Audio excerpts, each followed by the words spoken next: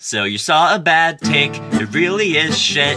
He's saying vaccines are transgender and kids. It was a bad take, and just as you feared, he's getting called out by the roses and spheres. You saw the bad take, you're hitting reply. You're telling all your followers to laugh at this guy. You're calling him names, he's calling them back. This isn't a discussion, it's an all-out attack.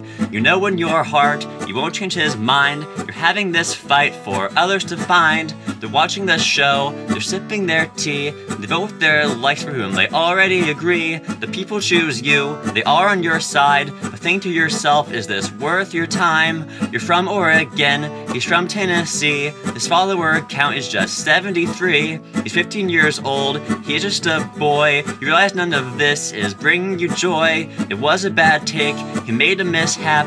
But maybe it's time for you to get off this app and have a good day.